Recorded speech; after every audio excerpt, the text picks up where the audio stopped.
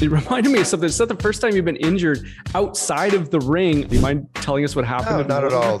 What happened was we were in Vegas. I go to Mike Goldberg's room. Frank Trigg's in there. We're all buddies. And we go to the elevator on the 10th floor of the Hard Rock Hotel, and the doors open, and there's Dana. So the doors are open. We walk in. Doors haven't even closed yet. Frank's asking Dana, who recently had exited from the UFC, they let him go. And he's basically saying, like, when are you going to put me back in the octagon? It basically asking for a job, as Frank said in his interview. Dana had a special watch on. I really love the watch band, and I leaned over and I'm like, Dana, what a watch.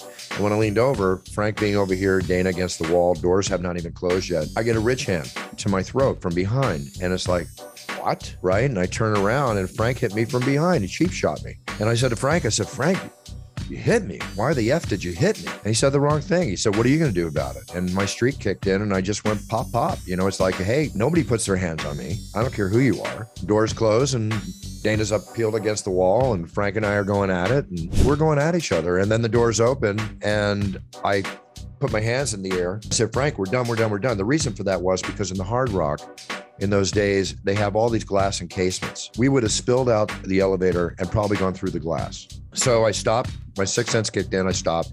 And I had blood up and down my shirt. My thumb is peeled back. I can see the bone. I mean, crap happens when you're banging back and forth. And obviously, I cut my finger on his belt buckle or one of the rings or whatever.